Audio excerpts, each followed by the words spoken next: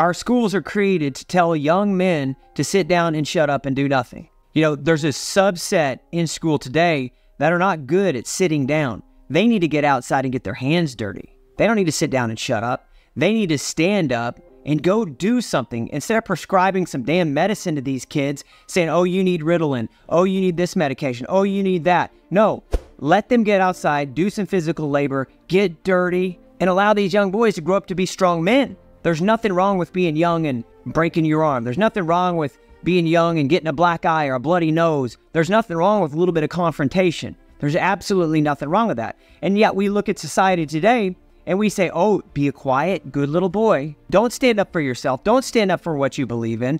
Don't go out on a limb and do things a little bit differently than what this society is telling you the norm. And frankly, it's pissing me off because I don't look at my son and say, hey, sit down and be quiet, little guy. Don't be too loud. Don't do that. No, I want my son to get out there. I want him to get his hands dirty. I want him to get in the mix, and I want him to be a man. And there is no way in heck he or my daughters are ever going to get participation ribbons. Participation ribbons do not exist. They might come out of a place of love, not trying to hurt or belittle or any of this stuff, but there are winners and there are losers. As a world champion, as a professional rodeo athlete, I failed far more than I won.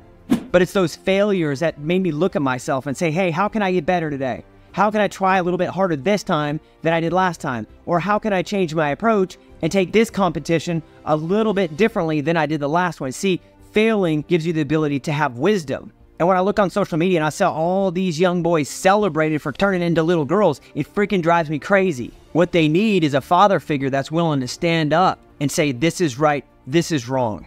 No, you're not going to do this to your body, even though the government says you can. And guess what? It's okay to struggle.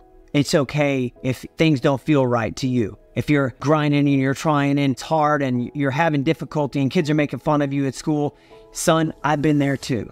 They need men who are willing to stand up in their household, in their communities, to put their foot down and say, no more is this crap allowed. And if you're listening to this right now, young man, masculinity is not toxic. There's a certain group of people that want to label being a strong man as toxic. It is not toxic to open the door for a lady. It is not toxic to protect somebody in her life. It is not toxic to stand up for what you believe in. It is not toxic to go on and be a cowboy and be tough and be willing to do things that not a lot of people are willing to do. That is masculinity at its finest. That is how God created us to be. Now, there's a group of people also in the world that want to control the narrative. They want to be able to control you.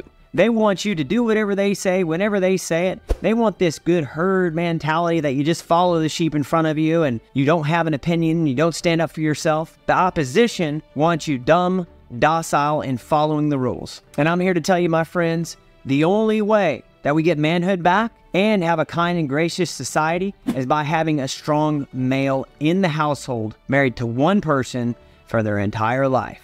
Yes, it's going to be hard. Yes, there's going to be temptations. And allowing our children to take the easy way out is pushing them closer to drugs, pushing them closer to pornography, pushing them close to all these self-sabotaging things that they do to get temporary pleasure. The opposition wants you more feminine. The opposition wants you weak. The opposition wants you controllable. And at the end of the day, are you going to be controlled? Are you just going to follow the herd? Are you just going to do what everybody says and fit in and be all this stuff? My friends, if you want to fit in, you'll never stand out. Bottom line, it is the way it is.